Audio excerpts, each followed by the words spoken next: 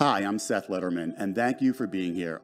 Before you spend a lot of time, effort, and energy exploring franchise business models and going down rabbit hole after rabbit hole, you first want to determine if franchise ownership is for you, because it's not for everyone. What you're looking to achieve personally, professionally, and financially can be achieved in many different ways.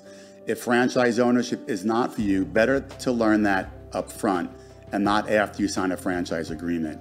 When people are looking at franchise ownership, they traditionally go to the internet, and there's just too much information there. There's over 3,600 franchises operating in the US, and not all of them are great.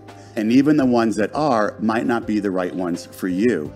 I work with people just like you that are exploring franchise ownership either as a career transition or possibly a diversification strategy for your portfolio. Looking at franchise ownership is no different than looking for real estate. If you move to a foreign city, you probably would want some guidance in looking for properties.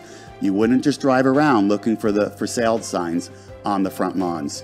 You need to know more than just 3 bedrooms and 2 baths.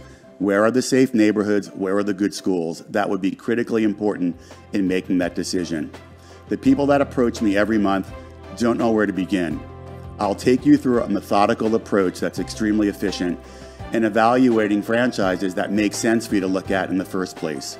I look forward to working with you and helping you determine if this is the right direction and make sure you're looking at the best opportunities for you and your family.